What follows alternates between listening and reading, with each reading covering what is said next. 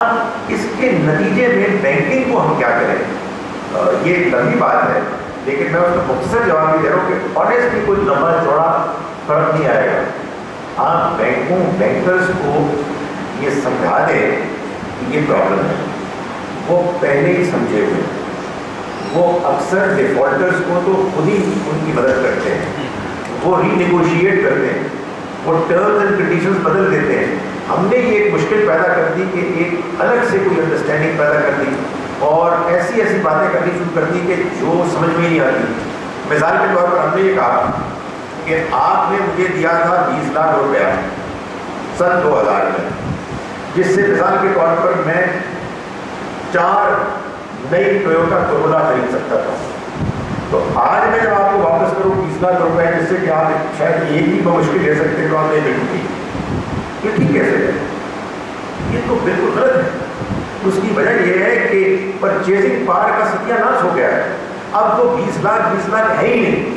ہمیں اس معاملے میں جدید معیشت کی حقیقتوں کو سامنے رکھ کر قرآن حدیث کی جو باتیں ہیں ان کی روشنی میں ہمیں ان کو سمجھنا چاہیے، اور اس کے لیے جو میں بار بار گزارش کر رہا ہوں، گفتگو، ڈائلاگ، انڈرسٹینڈنگ، بغیر تعصب کے اس کو جاری کریں، کسی پر الزام نہ لگائیں۔ آپ کو مجھ سے اختلاف ہو سکتا ہے، آپ سے کوئی اختلاف کریں، لیکن جب ہم یہ کام کریں گے تو انشاءاللہ میرا یہ کنوکشن ہے، کیونکہ تھوڑی بہت میری فیلڈ ہے، اس کے ذریعے سے ہم ویسٹرن بینکرز کو دعوت دے سکتے ہیں۔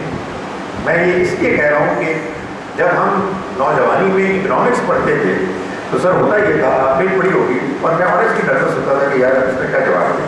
وہ کہتے تھے جناب 4 فیکٹرز آف پروڈکشن، ٹھیک ہے، لینڈ کا ہے رینٹ، انٹرپرینیور کا ہے پروفٹ، اور لیبر کا ہے ویج، اور کیپٹل کا انٹرسٹ۔ تو ایسا لگتا ہے کہ نیچرل سی بات ہے، یعنی بدیہیات کے فطرت میں سے ہے، اور آپ کہہ رہے ہیں انٹرسٹ حرام ہے، یہ تو بات سمجھ میں نہیں آئی۔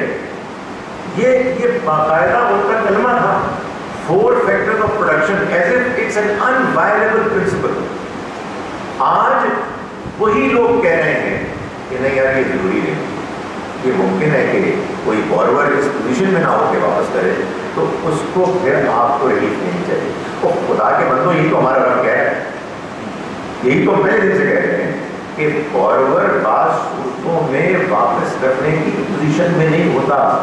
آپ یہ کیسے کہہ سکتے ہیں پہلے دن سے کہ اسے ہمیشہ اس کو لازم واپس کرنا ہے؟ سو ٹرائی ٹو سے اس کو مزید ڈسکس کیا جا سکتا ہے، مگر حقیقت یہ ہے کہ ہم کو اگر دنیا والوں کو دین پیش کرنا ہے تو ہمیں پھر ان کو بات سمجھانی ہوگی، ان کے سوالات کو فیس کرنا ہوگا، اور آپ یہ دیکھیں گے کہ انشاءاللہ ان میں سے بہت سے لوگ اس بات کو سمجھیں گے۔ اس لیے کہ ان کے لیے بھی آیا ہے کہ دین فطرت ہے، یہ اس اللہ رب العزت کا نازل کیا ہوا ہے جس نے صرف آپ ہی کو ڈیزائن نہیں کیا ہے، خود کو کسی نے ڈیزائن کیا ہے۔ تو بات سمجھیں گے، پرووائڈ یہ کہ ہم اس میں گڑبڑ نہ کریں۔ جہاد سیرت نبی کا ایک اہم پہلو ہے۔ موجودہ دور میں دنیا میں مسلمان ہر ظلم و زیادتی پر ہو رہی ہے۔ اس میں جب موجودہ تباہ کن جنگی ہتھیار موجود ہیں، جہاد کا تقاضا کیسے پورا ہو سکتا ہے؟ دیکھیے جی، جہاد تو ظاہر ہے کہ ہماری شریعت کا ایک حصہ ہے، لیکن ظاہر ہے یہ دیکھنا ہوگا کہ یہ جہاد کس وقت لازم ہوتا ہے اور یہ کون کر سکتا ہے اور اس کی شرائط کیا ہے۔ یہ بات بالکل طے ہے کہ جہاد کا اللہ تعالیٰ نے اختیار اور حکم اور ذمہ داری دی ہے مسلمان حکمران کو، یہ عام لوگ نہیں کر سکتے۔ میں آپ کے خلاف اور آپ میرے خلاف نہیں کر سکتے، ورنہ تو فساد بن جائے۔ تو اس لیے اس کا اعلان سوائے حکمران کا کوئی نہیں کر سکتا۔ یہ وہ اعلان کرے گا اگر کہیں ظلم زیادتی ہو رہی ہے، پرسیکیوشن ہو رہی ہے، فتنہ ہے، تو اس کے خلاف کرے گا۔ اور تیسرا یہ اس وقت کرے گا کہ جب کم سے کم اس کی طاقت دشمن کی طاقت کے مقابلے میں آدھی سے اگر کم ہے تو اس کے اوپر ذمہ داری نہیں ہے۔ یہ سورہ انفال میں اللہ تعالیٰ نے بیان فرمایا ہے۔ اس میں کوئی شک نہیں ہے کہ اس سوال میں بڑی اہم ریلیونٹ بات بیان کی گئی ہے کہ موجودہ جو تباہ کن ہتھیار موجود ہیں، نیوکلیئر ٹیکنالوجی ہے ہمارے پاس، اس کے تباہ کاریاں ہیں، اس کے نتیجے میں جو امکان ہے اس میں کیا کیا جائے گا۔ سچی بات یہ ہے کہ ہمیں یہ سوچنا چاہیے کہ ہم تو اس دین کے علمبردار ہیں کہ جس میں ہمیں یہ بتایا گیا ہے کہ جنگ کی بھی اخلاقیات ہیں. جنگ میں انہی لوگوں سے لڑا جائے گا کہ جو کمپیٹنٹس ہیں, جو میدان جنگ میں آتے ہیں. کوئی شخص کے جو نان کمپیٹنٹ ہے, کوئی عورت, کوئی بوڑھا جو شامل نہیں ہے, ہم اس کو ٹارگیٹ نہیں کر سکتے. ہم سویلین جو انسٹالیشنز اور مختلف جو انہوں نے اپنے لیے ترقی کے سامان کیے ہوئے ہیں ان کو ٹچ نہیں کر سکتے ہیں. تو ہمیں اس معاملے میں خاص طور پر غور کرنا چاہیے کہ کیا ہم کبھی یہ کر سکتے ہیں کہ ہم جنگ کے نام پر انسانیت کا خاتمہ کریں. یہ بڑا اہم سوال ہے. آئی ایم شیور کہ اس کے بارے میں غور کرنا چاہیے. شاید محض ڈیٹرنٹ کے علاوہ کوئی اور استعمال ہمارے لیے ممکن نہیں ہوگا, مگر آبویسلی یہ ڈسکشن کی جو بھی دین سے جڑ جاتا ہے ان میں سختی کیوں آ جاتی ہے. میرا یہ خیال ہے کہ اس لیے کہ ان کو دین ایسے ہی سکھایا ہے. ان کو یہ بتایا گیا ہے کہ جو بات ہم بتا رہے ہیں وہ دین ہے, اور اس کے علاوہ جو کچھ بھی ہے وہ بے دینی ہے. اس کی کیا وجہ ہے؟ میرا یہ خیال ہے کہ اس کی وجہ یہ ہے کہ لوگ جس طرح سے دین سیکھتے ہیں ان کو یہ خیال ہوتا ہے کہ یہی نبی اکرم صلی اللہ علیہ وسلم کا حکم ہے, اس کے علاوہ جو کچھ بھی ہے وہ گمراہی ہے. اور یہ فہم ان کے اندر انفارچونیٹلی عام طور پر ان کے اساتذہ پیدا کرتے ہیں. تو میں نے تو اسی گزارش کو آج آپ کے سامنے پیش کیا ہے کہ دین کی تعلیم جب دی جائے تو بڑی دیانتداری کے ساتھ لوگوں کو دین کی ان تمام موٹے موٹے پوائنٹس پیش کر دینے چاہیے ہر معاملے کے بارے میں کہ جو موجود ہیں ان کے دلائل کے ساتھ. تو انشاءاللہ آپ دیکھیں گے کہ لوگ سختی نہیں کریں گے بلکہ وہ ایک دوسرے کا احترام کریں گے. کیا دین میں فکسڈ رولز ہیں اور ایتھکس ہیں؟ دیکھیے بات یہ ہے کہ جن کو آپ ایتھکس کہتے ہیں عام طور پر وہ پرنسپلس فکسڈ ہی ہوتے ہیں. یعنی آپ یہ نہیں کہہ رہے نا کہ جھوٹ بولنا بری بات ہے, ویسے کبھی کبھی ٹھیک بھی ہے. چوری کرنا بری بات ہے, کبھی کبھی کرنے لے تو کیا نہیں. جو پرنسپلز ہوتے ہیں وہ بالکل انفلیکسیبل ہوتے ہیں.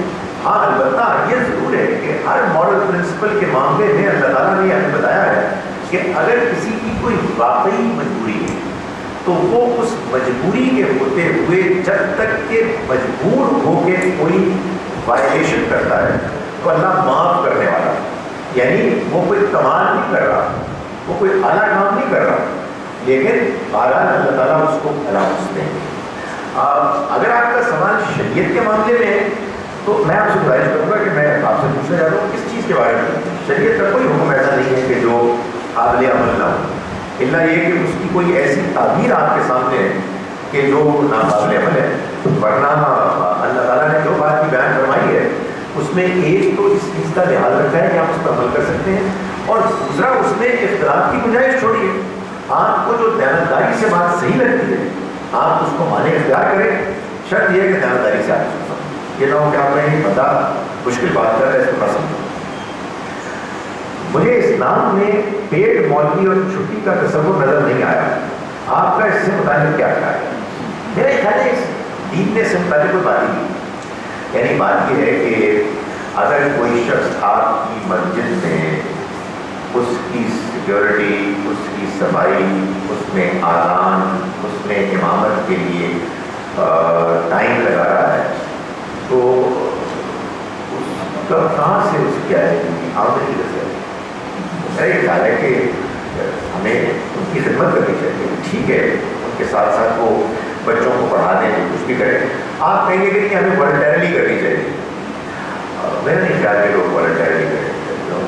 اس کے لیے یا تو کچھ لوگ ہوں گے جو اپوائنٹڈ ہوں, کچھ لوگ ہوں گے جو اپنے اوپر پابندی کریں گے اور وہ یہ کام کریں گے اور پیمنٹ نہیں لیں گے. بہت اچھی بات ہے, لیکن سچی بات یہ ہے کہ ہمارے جو عام طور پر لوگ کام کرتے ہیں وہ بہت ضرورت مند ہوتے ہیں.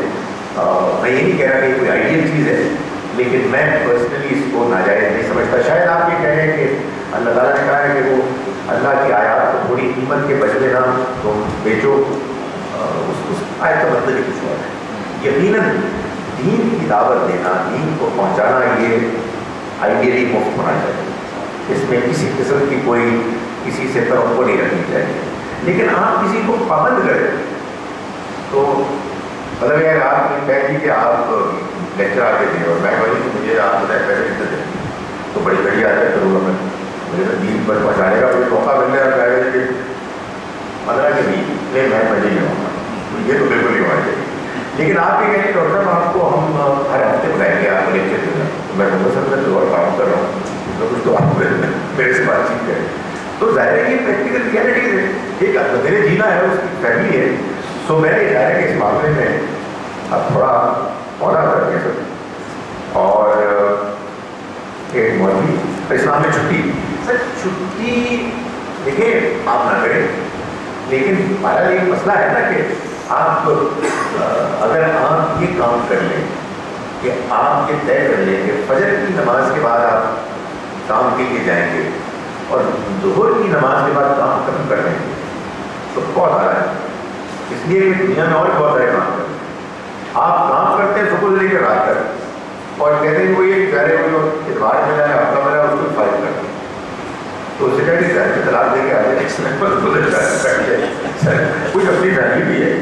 تو آپ شاید یہ کہہ رہے ہیں کہ پرابلی سنڈے اور سیٹرڈے اور فرائیڈے کی چھٹی ختم کر دیں، لوگ پھر اپنی اپنی چھٹیوں کا کوٹا رکھیں. ٹھیک ہے، دس از گڈ آئیڈیا، یہ بھی ہو سکتا ہے. لیکن یہ ناجائز کیسے؟ یہ وہ معاملات ہیں کہ میں نے گزارش کی کہ اللہ تعالیٰ نے کلام نہیں فرمایا اور اللہ تعالیٰ نے یہ خود بیان کیا کہ اس نے آپ کا احسان کیا کہ بہت ساری چیزوں پہ کلام نہیں فرمایا، آپ نے چھوڑ دیا تو آپ اس کو اپنے طور پر دیں. مسلمانوں نے بھی قابل ہے کیا یہ وضاحت کر دیا ہے کہ وضاحت چھوٹی ہے، میں اچھا، میرا دن اچھا، ہماری کرکٹ ٹیم اچھی، اس جذبے کا کیا کام ہے؟ دیکھیں کسی حد تک تو یہ نیچرل ہے. مجھے اپنی چیزیں پسند ہیں، ہم کرکٹ ٹیم کو بھی سپورٹ کرتے ہیں. ظاہر ہے آدمی کا بڑا جذبہ ہوتا ہے، ہارتی ہے تو افسوس ہوتا ہے، جیتتی ہے تو خوش ہوتے ہیں. دس از نیچرل. جیسے مجھے اپنے والدین سے محبت ہے، اپنی فیملی سے محبت ہے، اپنے ملک سے محبت ہے، میرے لیے اس کے لیے فطری جذبہ ہے. اللہ تعالیٰ اس جذبے کو ختم نہیں کرتے، لیکن یہ ضرور فرماتے ہیں کہ اس میں اعتدال ہونا چاہیے اور اس جذبے کے باوجود آپ کو انصاف سے کام لینا. کونوا قوامین بالقسط شہداء، تم انصاف اور عدل کے نمائندے بن جاؤ اللہ کی خاطر. ولو علی انفسکم او الوالدین والاقربین، چاہے اس کی زد خود تمہاری اپنی ذات، اپنے مفادات، اپنے والدین کا رشتہ ہو. اور دوسری جگہ فرمایا گیا کہ ولا یجرمنکم شنآن قوم الا تعدلوا، تمہیں کسی قوم کی دشمنی اس بات پر مائل نہ کرے کہ تم انصاف نہ کرو. انصاف کرو، یہی تقوی کے قریب ترین طریقہ ہے. تو معلوم یہ ہوا کہ یہ نیچرل ہے اپنے چیزوں سے محبت کرنا، اپنے لوگوں سے، لیکن بہرحال اس میں انصاف کو فکر کرنا ہے اور اس کا دامن نہیں چھوڑنا. اخلاق کی تفسیر نہیں ہو سکتی، چاہے تغیر نہیں ہو سکتی.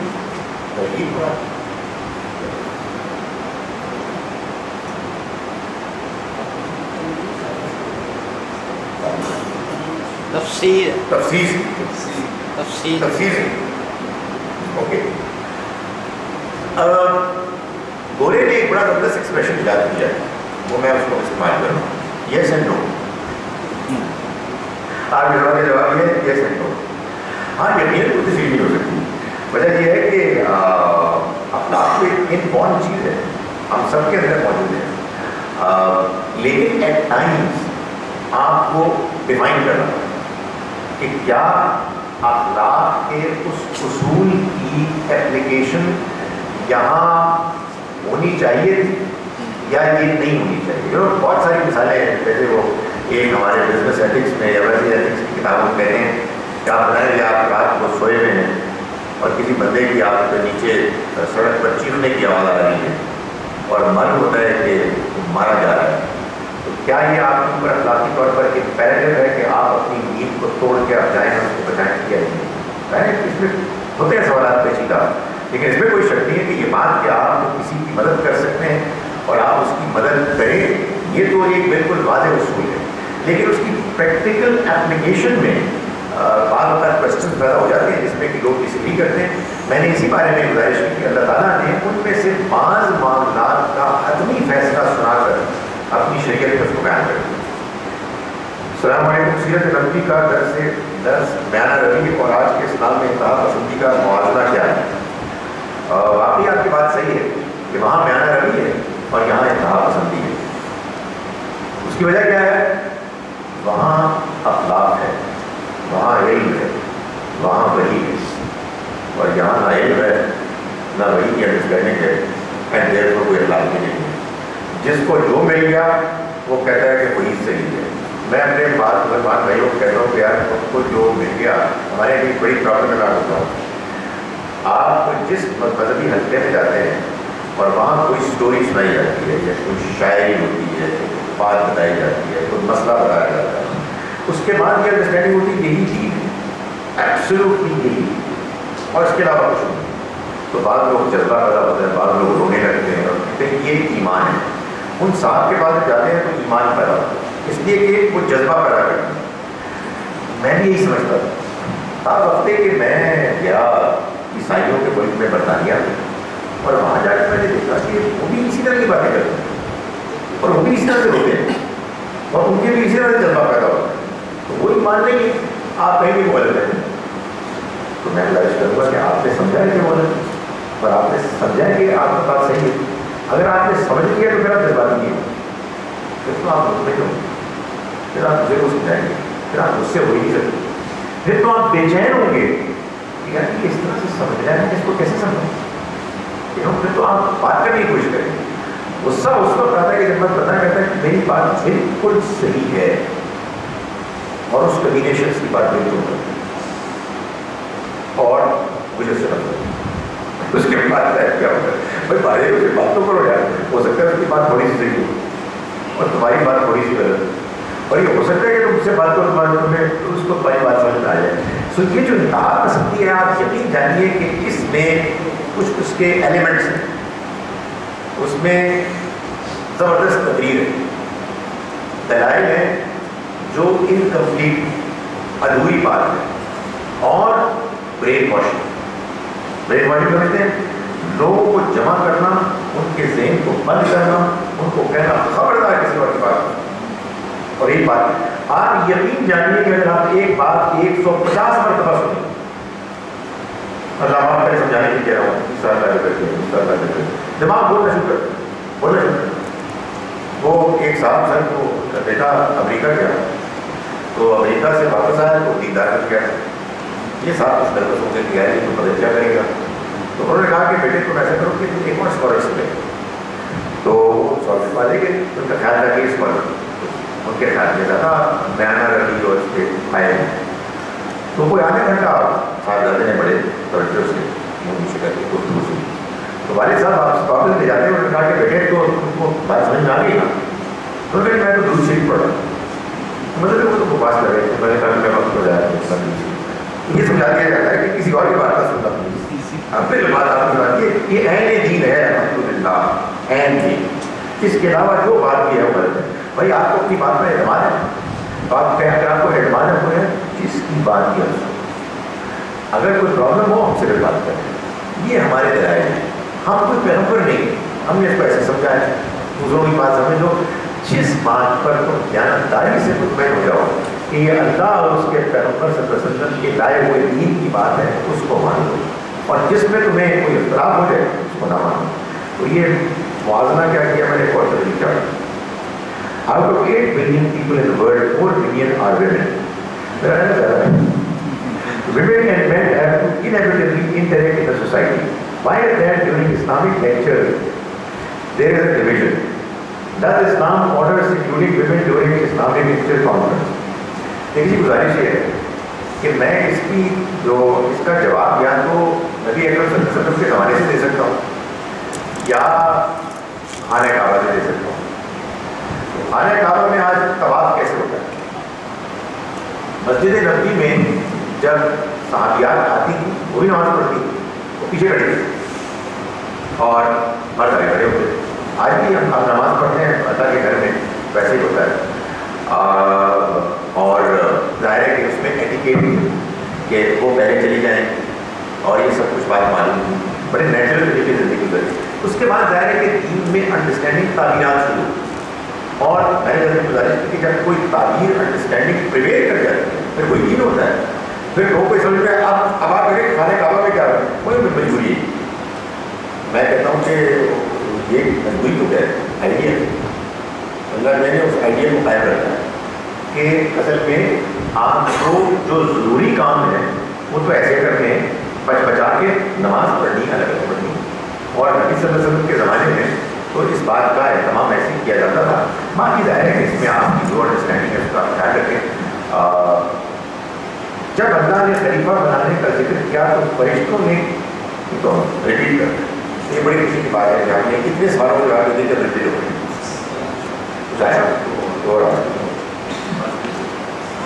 Is Islamic banking really Islamic, particularly in the context of Mizan Bank, as they claim that they are implementing true Islamic banking?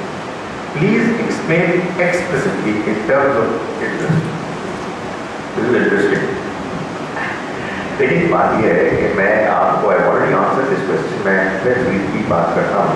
ایک تو یہ بات اصولی سمجھ کہ I have no business whatsoever to make a statement کہ what some other people are doing is un-Islam. میں زیادہ سے زیادہ یہ کہہ سکتا ہوں کہ in my opinion I have some reservations, some questions, some disagreements. جو لوگ most of the employees in Mizan Bank, وہ I think what they're doing, I can understand that they're doing it honestly, sincerely, because their understanding is, ان کا خیال یہ ہے کہ ان کو بڑے بڑے علماء کی خطرے میں and ان کا opinion understandably یہ ہے کہ how can علماء be wrong. وہ عالم ہیں، وہ اس معاملے میں ویل read ہیں اور انہوں نے یہ فیصلہ سنایا ہے. چنانچہ they believe what they're saying to be true. میرے خیال، میری اپنی بالکل پرسنل اوپینین یہ ہے کہ اسلامک بینکنگ کے نام پر جو کام ہو رہا ہے اس میں کچھ حصہ صحیح ہے اور کچھ حصے پر مجھے اطمینان ہے. اگر آپ بالکل موٹی بات مجھ سے پوچھیں، ظاہر ہے کہ یہ لمبی بحث ہے، تو ایک وہاں پروڈکٹ ہے رینٹ لیزنگ اور ایک ہے مرابہ. لیزنگ کرایہ ہے، کرائے پر کوئی اعتراض نہیں کیا جا سکتا سوائے اس کے کہ آپ اس کو be fair in ڈیٹرمننگ what is rent. لیکن مرابہ مجھے سمجھ نہیں آتا کہ یہ ربا سے کیسے مختلف ہے. لیکن ہمارے علماء چونکہ مرابہ کو بھی ایک جائز ذریعہ ٹریڈ سمجھتے ہیں، اس لیے انہوں نے اس کا فتویٰ دیا ہوا ہے. مرابہ کیا ہے؟ مرابہ اس چیز کا نام ہے کہ پہلے جب آپ بینک کے پاس جاتے تھے جیسے آپ اپنا را مٹیریل لینے کے لیے اسپورٹس گڈس کے لیے آپ کہتے ہیں ہمیں را مٹیریل خریدنا ہے تو we need for example 1 crore روپیہ. تو بینک کہتا تھا اوکے 1 کروڑ آپ لے لیں، جو بھی اس کا ارینجمنٹ ہے 10% ہم آپ کو دیتے ہیں. تو یہ تو ہو گیا سود، انٹرسٹ، ربا.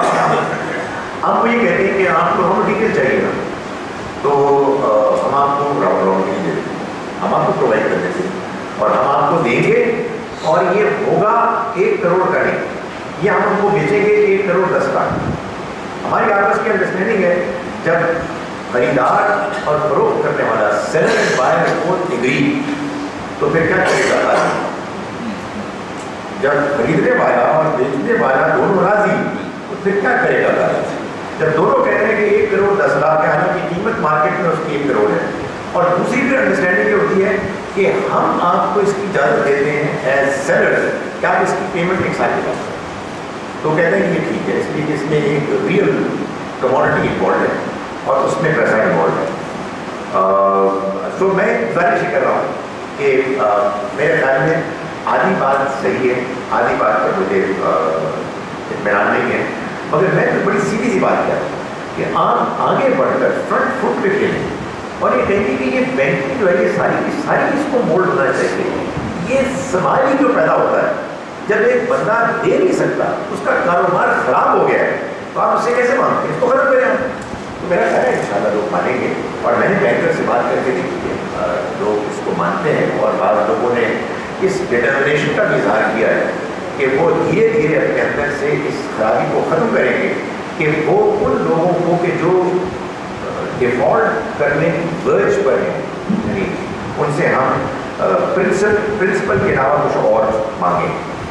امید ہے کہ آپ کی جواب ہے کہ آپ نے اپنے لیکچر میں کہا کہ نبی کریم صلی اللہ علیہ وسلم کا رویہ فطری طور پر نرم تھا، لیکن اللہ تعالیٰ نے آپ کو حکم دیا کہ اپنی سے ہٹ کر کافروں سے جنگ جہاد کرو.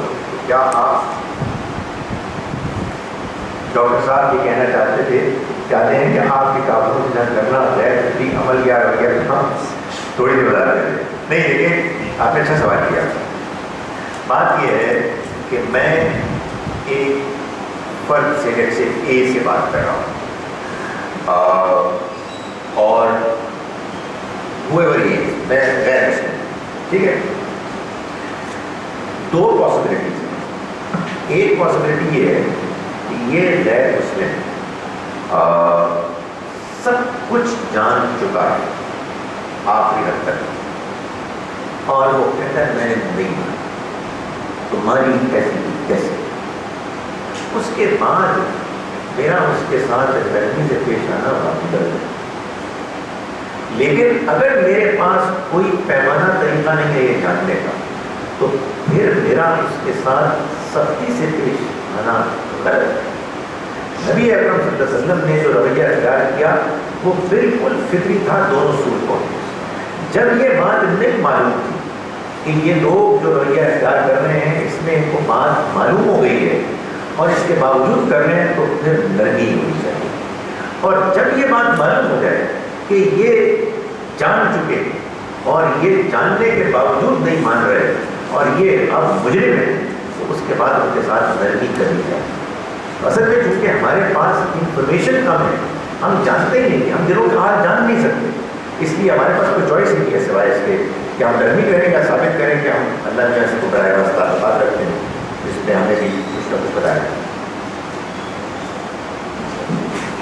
اسلامی کلمات دعا کے لیے عبید خان صاحب سیکرٹری جنرل اسٹڈی سینٹر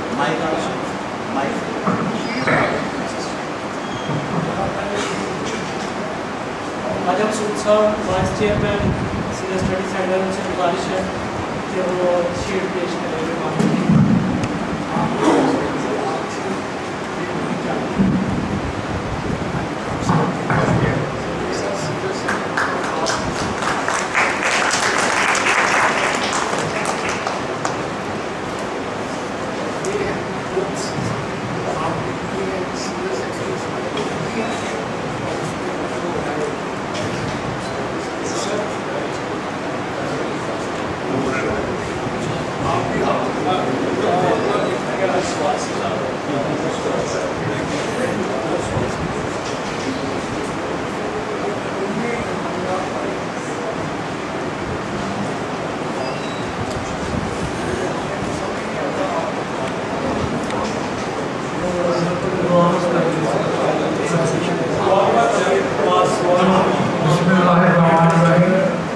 سب سے پہلے اللہ کا شکر ادا کرتے ہوئے میں خاص طور پہ اپنے مہمان ڈاکٹر خالد ظہیر صاحب اس کا شکریہ ادا کرتے ہیں، کیونکہ ایک تو یہ آئے ہیں، لیکن یقین مانیے کہ آپ اکثر سنتے ہوں گے کہ ایسے اسکالرس کم آتے ہیں، یعنی جو نبی کریم صلی اللہ علیہ وسلم کی باتوں کو ان کے انداز میں سمجھاتے ہیں. آج آپ دیکھ لیں کہ دو مین پوائنٹ ہیں کہ ہر فرقے کی جو تبلیغی سلسلہ ہے وہ بڑے شدت پسندی کے ساتھ کام کرتے ہیں. انہوں نے کہا نہیں، اس کو ٹیچنگ کے طور پہ آپ استعمال کریں، آپ اچھی چیزیں ساری بتائیں اور پھر ان کو کنونس کریں. پھر آ گیا ڈائلاگ ایک بیسک بات ہے جس کے ذریعے سے ہم نبی کریم صلی اللہ علیہ وسلم کی سیرت کو آگے بڑھا سکتے ہیں. یقین مانیے کہ یہ مرکز اسی کی طرف رواں ہے. اب پچھلے دنوں یہ فیصلہ ہو چکا ہے کہ پورے شہر کے بچوں کی اور ٹیچرز کی تربیت کے لیے کام کیا جائے، اور یہ دونوں ذریعے اصول جو ہیں وہاں کام آئیں گے۔ ابھی جی سی یونیورسٹی میں کل پرسوں کو فنکشن تھا، ڈاکٹر خرم بھی وہاں گئے ہوئے تھے، اور آپ سن کے حیران ہوں گے کہ انہوں نے کچھ 40 قریب انسٹیٹیوشن کے پرنسپل آئے، ان کو کہا خدا کے لیے اب بچوں کی تربیت کیجیے۔ جب تک یہ ہم تربیت کر کے کردار نہیں بنائیں گے تو کوئی دنیا کی کرپشن ہم ختم نہیں کر سکیں گے۔ یہ ادارہ انشاءاللہ اسی کی طرف کوشش کر رہا ہے۔ آپ سب بھائیوں کا بہت شکریہ کہ آپ وقت نکال کے آتے ہیں، اور یہ میں تھنکر فورم کا بھی مشکور ہوں کہ یہ ہمیشہ پوری ان کی کوشش ہوتی ہے، کوئی نہ کوئی ایک ماہ کے بعد ایک ہیرا تلاش کر کے لاتے ہیں۔ اسد اعجاز اور ان کی team they are very nice and very energetic. سیرت سینٹر اور اراکین ان کے مشکور ہیں۔ ہم ہر پروگرام جو بھی یہاں کر رہے ہیں اس کا مقصد ہی یہ ہے کہ ہم سیرت نبوی کو عمل کی طرف لے کے جائیں۔